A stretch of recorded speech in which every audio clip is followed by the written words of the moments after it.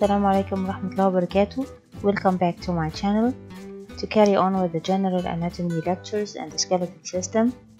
In this presentation I'm going to discuss the bones.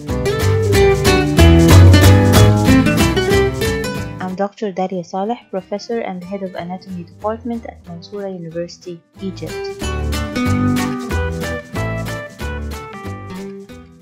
The objectives of my presentation will be about: first, we will talk about the function of the bones, then the classification of the bones, then the structure of the long bone, and finally the blood supply of the long bone. The most important function of the bone is to support the body, as the skeletal system provides a framework for the human body. So imagine that our body has no skeleton, so we'll end up as a melted structure like this. Next, we have protection. The skeleton protects other important body parts. For example, the thoracic cage protects the heart in the middle and the two lungs on each side. Also, the skull surrounds and protects the brain. Another important function of the bones is, together with the muscles and joints, produce locomotion, as muscles are attached to the bones, thus they move the joints. You can see here the simple animation for the biceps and the triceps and the elbow joint. When the biceps contracts, it flexes the elbow, while when the triceps contracts, it extends the elbow. So, with the help of the muscles, bones and joints, you can put your body into whatever position you like. Next, we have a very important function of the bones, which is hemopoiesis, or blood cell formation, which is formed inside the red bone marrow. Also, the yellow bone marrow helps in fat storage.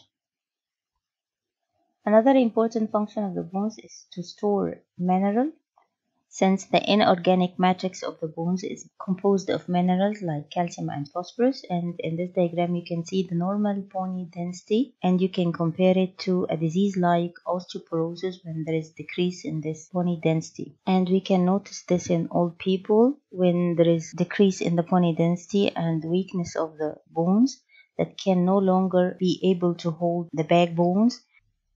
There are many classifications of the bones inside our body. We can classify them either according to their position, or according to their shape, or the way they develop, or according to their structure.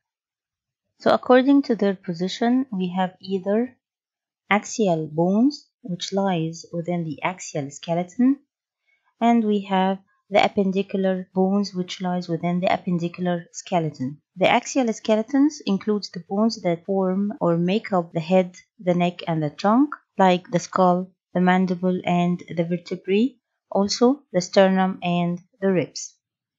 While the appendicular skeleton includes the bones that form the extremities, the upper limb and the lower limb. So in the upper limb, we have the shoulder girdle, made of the clavicle and the scapula, the humerus in the arm, the radius and ulna in the forearm, and the bones of the hand.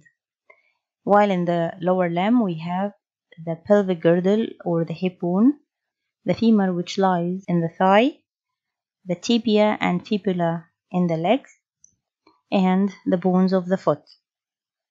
According to the shape of the bones, we have first the long bones, which are found in the extremities as the femur. Also we have short bones. The only example here are in the wrist bones or the ankle bones. We call them the carpals in the hand or the tarsals in the foot. The carpals present at the base of the hand and they look like cubes.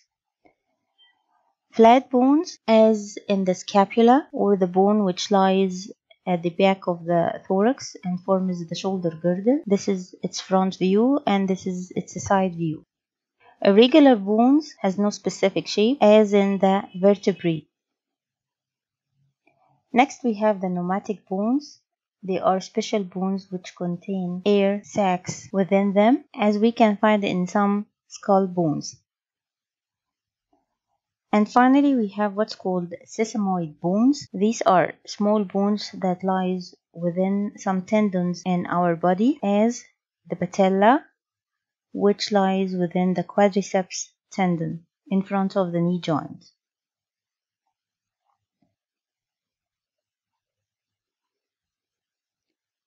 The second classification according to the development of the bones or the way they ossified.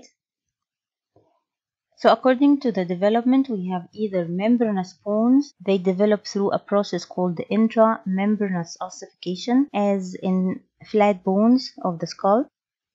Or we have cartilaginous bones, which develop by a process called the intracartilaginous ossification. For example, the long bones in our body.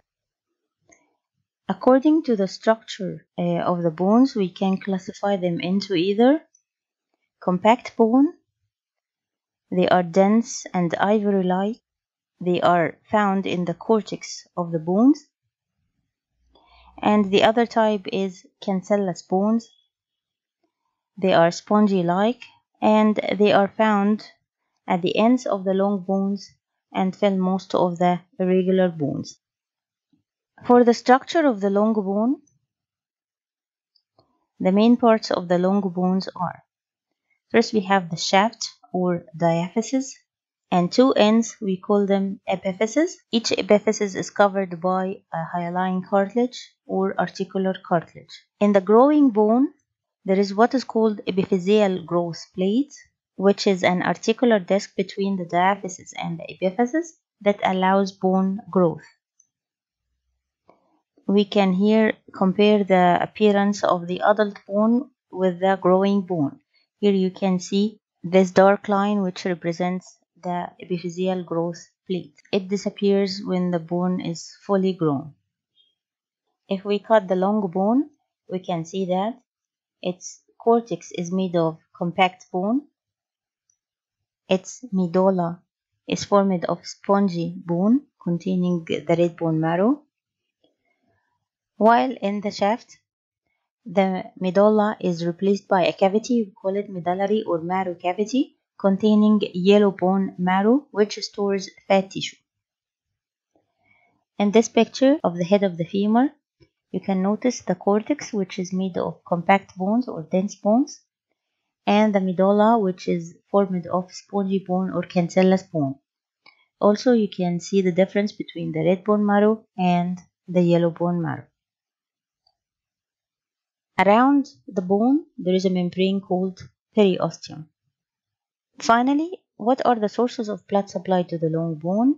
The main blood supply is through the nutrient artery, which get inside the bone through a specific foramen. We call it a nutrient foramen, and then travels within the medullary cavity and splits into ascending and descending branches. Also, we have epiphyseal arteries, metaphyseal arteries at the junction between the epiphysis and the diaphysis, and finally periosteal arteries, which are related to the periosteal membrane covering the bones. This is the end of my presentation. Thanks for listening. If you like it, please do not forget to subscribe, like, and share, and also hit the notification bell so you know if I upload another video. Thank you.